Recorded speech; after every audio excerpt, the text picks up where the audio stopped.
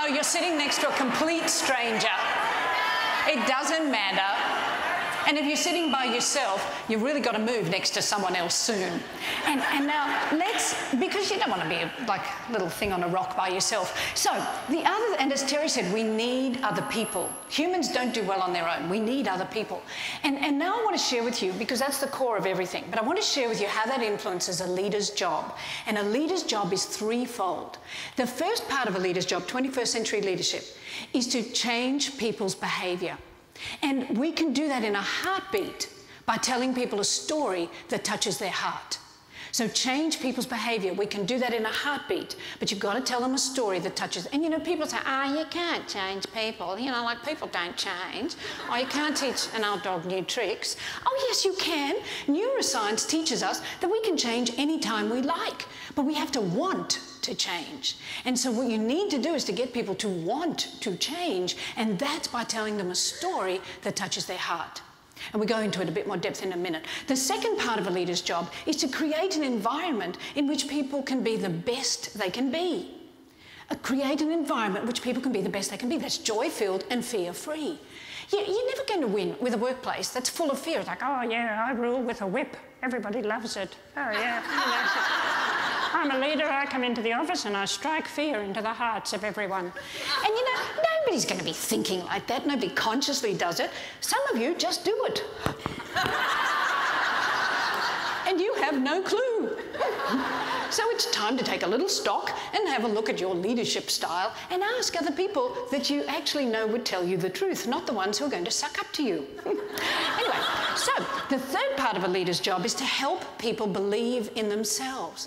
Because belief in your own ability is a better predictor of success than any level of skill. So what do you do to help other people believe in themselves? Do you believe in them? But we'll be coming back to that too. So let me show you how the sciences intersect. If we get time, we're going to talk about neuroscience, epigenetics, emotional intelligence, and positive psychology. And in the middle is a sweet spot. This is the spot of great leadership where they all intersect. And I call this the joy spot. Not that one. Stop it. Stop thinking that. Stop it immediately. This is a different joy spot, okay? And I thought Americans were conservative. Oh, I don't think so. Anyway, so your mission, should you choose to accept it, is to go forth and be a walking joy spot. And I suspect that's what Guy is like. You know, he said he spreads joy wherever he goes. Cool. So on the count of three, one side then the other, you are going to say, I am a walking joy spot. I am a walking. Ready? 1, 2, 3, go. I am a walking joy spot. I am a walking joy spot. Excellent. Very good, very good. And your mission, seriously, is to go forth and spread joy.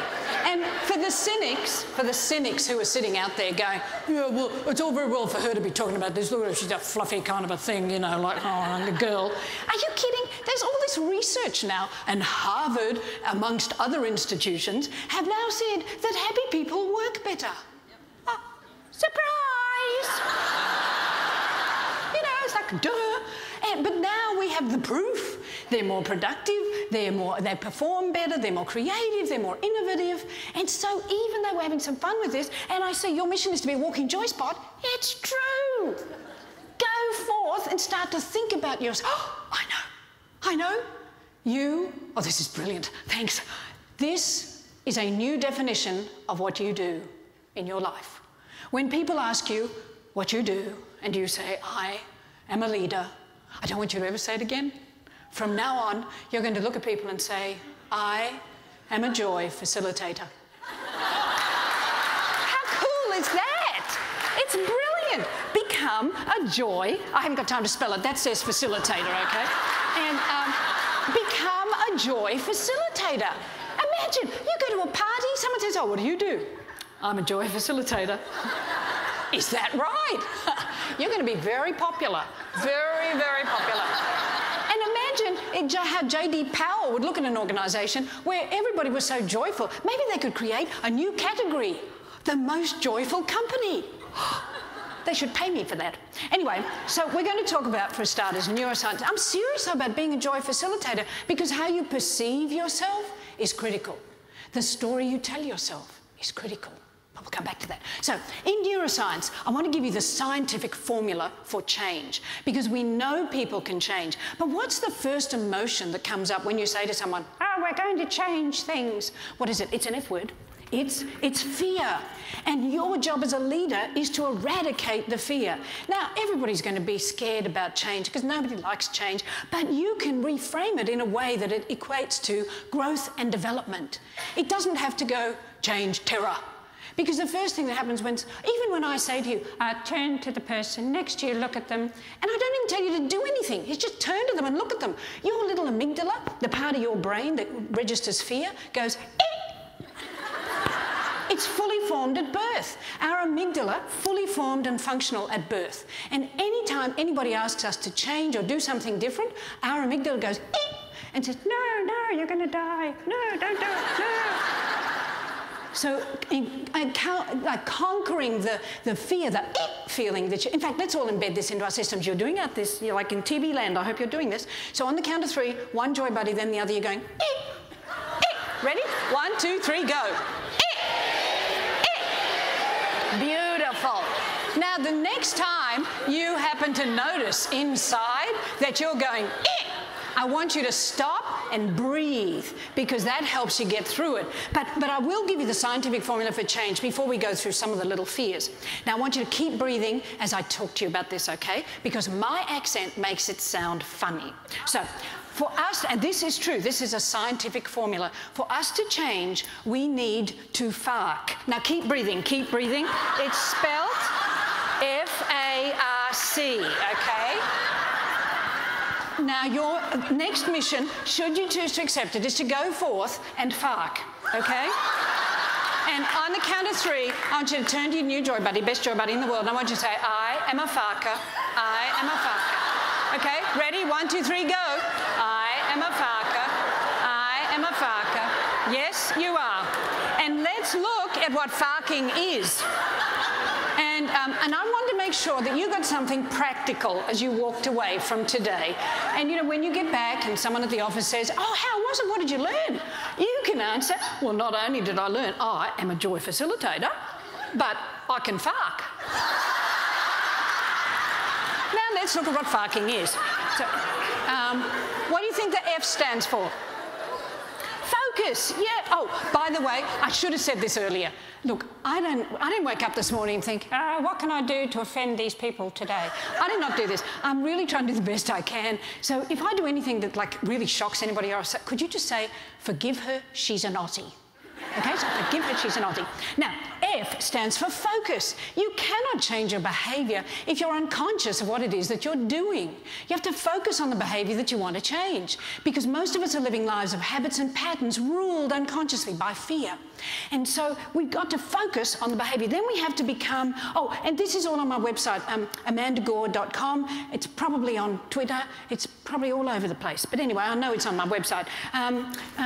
Then we have to become aware of the triggers that are driving the behaviour, and usually the triggers are fears. Most of our behaviours are driven by fear, and that's why it's critical we become conscious of the fears that are driving what we're doing. And then we have to, we have to repeat the new behaviours. In fact, Alvin Toffler once said that intelligence in the future will not be measured by the ability to read and write. It'll be measured by the ability to learn, unlearn and relearn. Well, I just want to modify that a bit. I reckon life is about farking, unfarking and refarking. Seriously? Because every time you FARC, you set up a new scratch in the brain. And each time you FARC at that one thing, the scratch gets deeper and deeper until it becomes automatic. And then it gets stored in the basal ganglia in the brain. This is true. But so we got all these behaviours that we've FARCed on so often that they're embedded in us. So we've got to unFARC and then reFARC. See, it makes sense? Okay, so if you're stuck on something, just try this little gesture, and that'll help you remember unFARC, reFARC. So the last part, see, it's really hard to do this without spelling that. B-R-A-T-E, what is it? celebrate, yeah, is to celebrate. The brain loves celebration. And we'll come back to this in a minute too. But whenever you achieve the smallest thing, it's really important to celebrate. And whether you achieve it or someone else achieves it, make sure you celebrate with them, because honestly, I know I make fun of it, but honestly, farking is really important. So remember, focus, aware, repetition, celebration. And then let's look at 3 of the common fears that most people have. What's the first one? I-L-I-A-T-I-O-N. What is it? It's humiliation. Yeah, lucky for us, it starts with F. I call it faux what. Now, this is fear of what others think. See, now think about it. Do toddlers get humiliated? No. Toddlers come out, they run around and they go with their little dresses and they stick their fingers up their noses and they look at you and go, you look funny. They never get humiliated. But we teach them humiliation. And look, I hate to burst your bubble, but you know, no one else is ever thinking about you. Ever. Honestly, ever. Because they are so obsessed with what you are thinking about them, they don't have time to think about you. So whenever I ask you to do something and your little amygdala's going, eh, and you're thinking, I don't want to look stupid, I'm the leader, I can't look ridiculous. Are you kidding? They don't care. They're too busy thinking about themselves. So just throw yourselves into this. Allow the joy that's inside you to emerge and pour all over the person next to you, because you're a joy facilitator. So we're scrapping humiliation, complete waste of time. Second big fear is A-R-A-T-I-O-N. What is it? Separation, yeah. And we've got to get connected. Oh, and this one ties in with what Terry was saying. This is family. We've got to get connected. And there are 3 areas of connection: head, heart, heart to the heavens. And you know, I believe in God, and I wouldn't like to impose my values on you. I don't know what you believe in, but if it is just yourself, you may want to consider something a little bit bigger. So let's focus today on head to heart and heart to heart. And again, if you're communicating with people, and when you, as Guy was talking about presenting to people, you can't just use words. Words, I mean, they used visuals, and Terry was incredibly funny and deep. And if you just use words, people are like this. They're in a coma in seconds. So giving people symbols helps them remember things. So I'm going to give you symbols for the rest of the stuff we're doing today. So you're going to love this one, connecting head to heart. See, most of us are severed at the neck, especially little boys, because we raise little boys up to be sensitive people. They go to school. What happens to a little boy that's sensitive? He gets beaten to a pulp. Very quickly, he learns to sever himself. He hasn't had a feeling for years because he's been living in its head. It hurts too much to have feelings. Women now who work full time, and that would be you, are having heart attacks at the same rate as men. And we know that it's partly because women are now severing themselves at the neck because we've got too much to do, we're too busy and we're overwhelmed. So now we've got all these people walking around in their heads going, onwards and upwards, we want more, we have to have a bigger car, a bigger house, a bigger TV, more shoes, a lot more shoes. And down here, your heart's going, help, help. We have to have a feeling down here. And the brain goes, shut up, we haven't got enough shoes here. Oh, all right. And a few more years go by and it's, help. And then what happens? Nothing. Zip dead, you're gone. See, think about it. What's the most important organ in the body? Sorry. Only 2 choices. Brain or heart? Which one? It's the heart. And if you were thinking brain, wrong. See, can you be brain dead and still alive? Yes, thousands and thousands of people walk around like that every day. But once your heart stops, what happens? Nothing, zip, dead, that's it.